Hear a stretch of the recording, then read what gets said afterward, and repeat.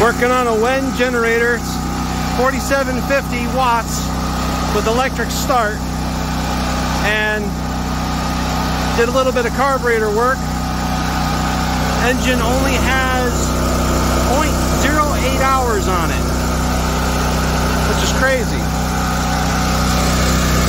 Total harmonic distortion with no load, 1250 watts. 13%.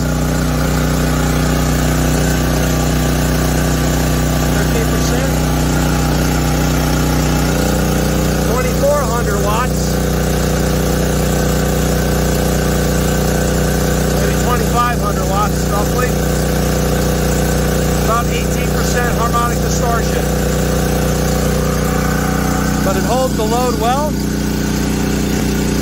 60.2 hertz.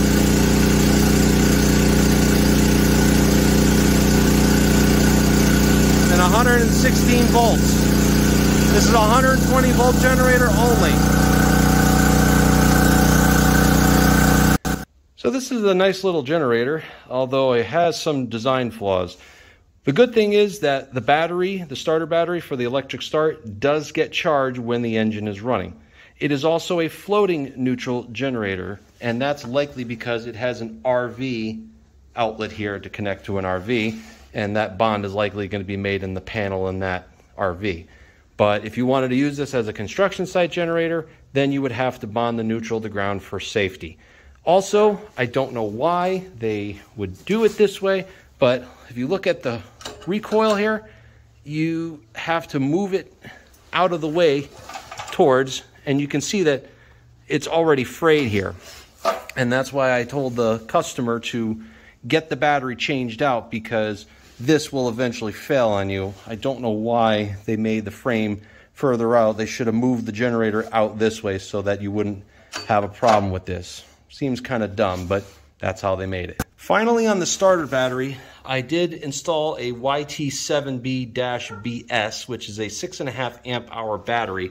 But as you can see, it doesn't exactly fit inside the battery tray. The original one was a 6DM7, which is just a little bit shorter than that. And maybe you guys can help me out, because I do not know what other battery could possibly fit. You might be able to go to a 5 amp hour or a 4 amp hour. It really is just there to charge the battery, but I didn't want to go too small for fear that he might not have enough juice to crank it when he needs it.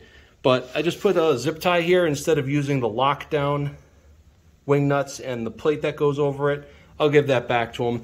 But I've heard a lot of bad reviews about this particular battery, and given that this machine has almost no time on it, it was obviously not used very much and wasn't maintained.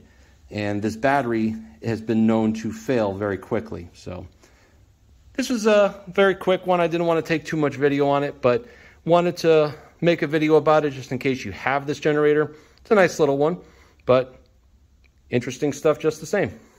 Thanks for watching. We'll catch you on the next video.